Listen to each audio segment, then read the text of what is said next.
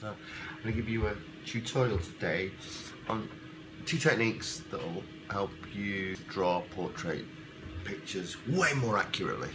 This is the picture that I want to copy, the legend that is Sir Anthony Hopkins. Print out black and white photo. Draw a line down the middle, both sides, and draw lines quarter. Same with this side. So you should have 1, 2, 3, 4 squares that way, 4 squares that way. Just keeping it really simple. Once you've done it on the photo, then you're going to do it on the canvas. It's boring.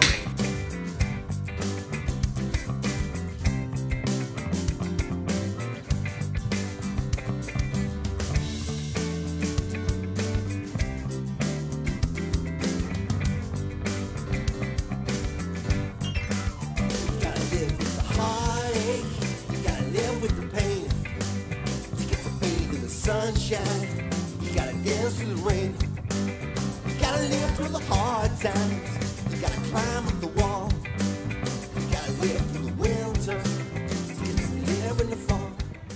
Okay, it's time. It's Judgment Day.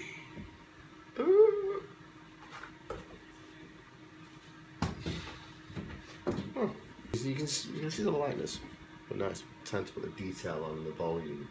I wouldn't have drawn it that way if it was the right way up. I would have been concentrating too much on the eyes and things, and not on the whole thing as a shape, as shapes that are working together. That's about the art of portraiture, which is the contours by putting the light and shading, putting the detail where you need to put detail.